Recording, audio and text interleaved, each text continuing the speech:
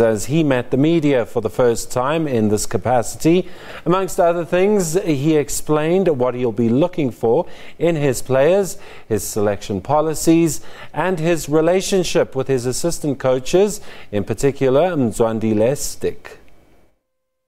I've been knowing for a while. He's close to from my hometown, where I'm from, in Dispatch, close to Port Elizabeth. I've followed him since he's made his seventh start, and when he was seventh player of the year, and when they won the first first tournament or first World Series with him as captain, and he was player of the year. And now I've got a lot of respect for the way the sevens team under Paul True and now Neil Pell are coaching certain things about the game. I think if we can incorporate those things into our 15-man's game, and it's some specific skill which we want there, which I think which I've chatted to him 2 years ago when he was appointed, and I'll definitely utilize him in that regard with off-the-ball work rate, stuff like that, positioning yourself. So I'm excited about Stick. I think he's got the making to add a lot to our coaching team.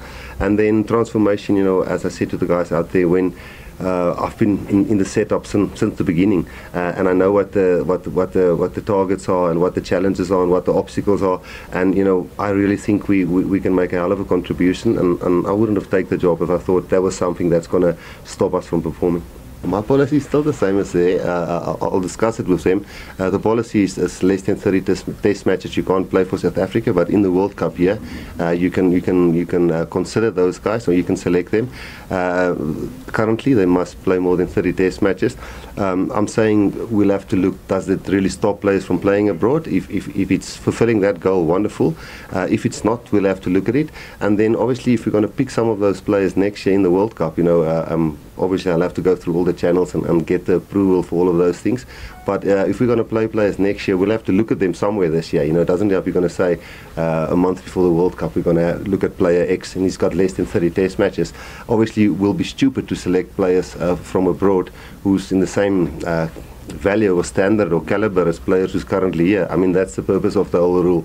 Then we'll first obviously look at local players. So it's very much the same as the policy is currently, but not cutting our nose to spite our face. Obviously, I've used the word alignment a lot, and I'm using the word because when sitting on the outside and coaching in a different country and seeing South African players, you tend to realize sometimes you moan because of certain obstacles, but you don't value the quality of players that you have in South Africa. So I think before we go and say, listen, we don't have this players and our skill level and X and Y and Z, I think we must say, listen, we've got this tremendously tough pool of players which are really battle-hardened players who's played high-level rugby from schoolboy level, which doesn't happen in other countries. So I think we must harness that.